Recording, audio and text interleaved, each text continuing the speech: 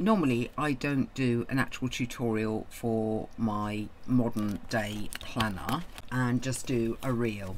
So speed things up and just show you how the planner ends up looking using some of our kits on sticker paper and making it into a modern planner design.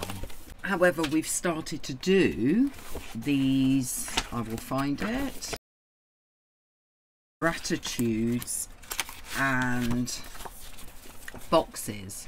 So I thought I would use my planner this week to do it as a bit of a gratitude thing using the pretty vintage boxes, and you'll see that I've printed them onto sticker paper. You can buy this paper from Amazon. That is the brand I buy. If I have any leftover stickers, I then use them in journals anyway, so it's not a waste. Sticker paper is more expensive than good quality printer paper or copy paper, so I don't do everything on sticker paper. My actual papers for the journal with me videos are just on normal decent quality copy paper, but I did do all the fussy cuts on sticker paper, and any that I don't use in a planner or journal with me I will use in an actual journal. So there's lots of different fussy cuts here.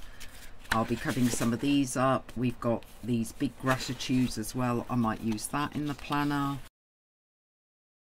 And then I'll take some of these and put these into the planner to decorate the planner. So that's what we're going to be doing. First things first, I need to cut some things up.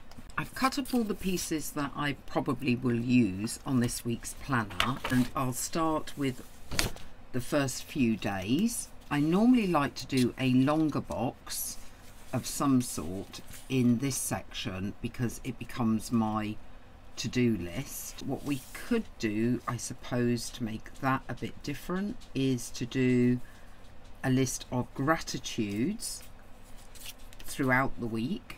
Do a to-do list here because I don't actually have that much that I know I will get done. I could add a to-do list, maybe a plain one underneath. You're probably looking at that going, well, you've left nothing there for Monday. I can put some extra stickers on there that will cover Monday. And also I put boxes on, and then something that appears to go under a Tuesday might actually be something I did on a Wednesday, that type of thing. I have tweezers because that tends to be the quickest way to get the backing, that or a craft knife edge, off the stickers. Have lots of decorative fussy cuts here. I don't want a jar because we've already got a jar. Maybe the light. This is basically what I do. I start to build up. I want something that I can put slightly over to make the Monday in case I have something specific I want to write into Monday. And then rather than go straight into Tuesday's to-dos, I could add something that will cover that up. I want a slightly bigger image. The cute cat, for example. Maybe a blank square there. I'm looking to see what other boxes I have. I'm going to have a gap there though. That's okay. I can live with that. We've got that white space. A rose and overlap it. I'm wondering about these. Today I'm grateful for. That's a Monday. I can cut the days off though. I could put a gratitude box at the bottom of here. I'm going to cut the day of the week off, put something over here. A key.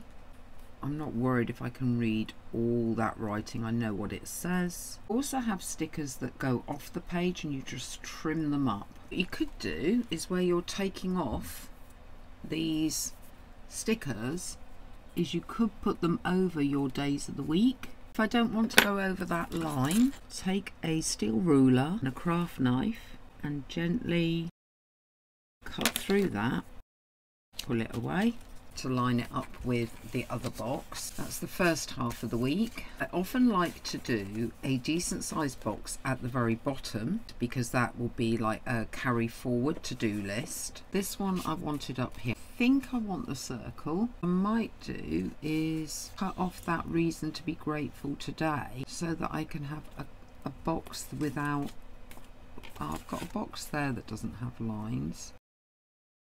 You can see how I'm stepping things at different levels. We have an I appreciate. I've still got that reason to smile right now. I might put that one so it covers that joining line and leave some white. I have a thing about cutaway shoulders and I like them hidden. Sometimes you can relift a sticker. I think I want to get a plain box down this side underneath the circle.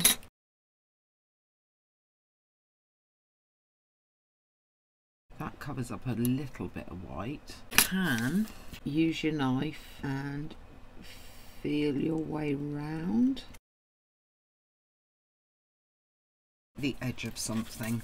I do like that big bird cage at the bottom. Box with some lines, that works. And something small, the teapot. Feel like you need something here. The thing to do now is to grab all the bits and pieces, but also want to look at the balance of my pictures. Here I feel like I've got too much pattern. Here, because of the jar, that doesn't feel the same. I have more pictures on this side than this side, so something small either in this bottom corner or this top corner. So far I like that. I'm just not keen on this top corner. I still feel like I want something up here. Found one that I'm happy with. This very square bottom bit here annoys me a touch. I suppose I could link like that. I'm going to call it a day because I can just keep going and going and going. What I need to do now is trim up edges, and if I've covered up holes, recreate those. Some people do actually have the mushroom punch. I just go in and cut something around. Here's the finished article, all trimmed up, holes cut back in, edges neatened up. I hope you enjoyed this modern approach to planning using the pretty vintage, and I will be back with a journal with me next time. Bye!